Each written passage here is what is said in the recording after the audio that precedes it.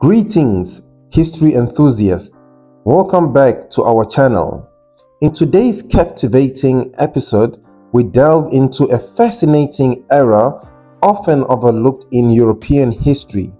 Join me as we unravel the rich and diverse tapestry of a time when the Moors of African descent ruled parts of Europe. During the Middle Ages, from the 8th to the 15th century, the Moors, who were primarily Muslim inhabitants of North Africa, embarked on a remarkable journey across the Mediterranean, establishing their rule in parts of Spain, Portugal, as well as Italy, Sicily. Under Moorish governance, these regions experienced a remarkable cultural and intellectual flourishing.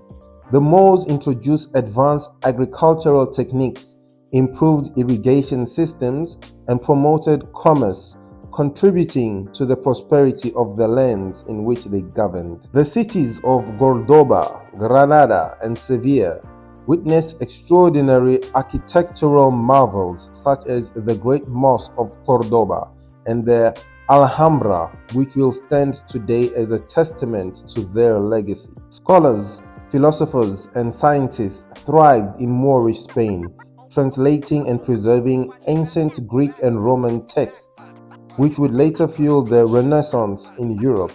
Additionally, they made significant advancements in fields such as medicine, mathematics, astronomy, as well as agriculture. The Moors had a profound influence on European culture, leaving an indelible mark on art, music, agriculture, architecture, and language. Elements of Moorish design can still be found in European buildings, particularly in southern Spain. As we conclude our journey into this often overlooked chapter of European history, it becomes evident that the Moors of African descent played a pivotal role in shaping the continent. Their accomplishments, contributions, though sometimes overshadowed, are a testament to the interconnectedness and diversity of our world. Thank you for joining me today.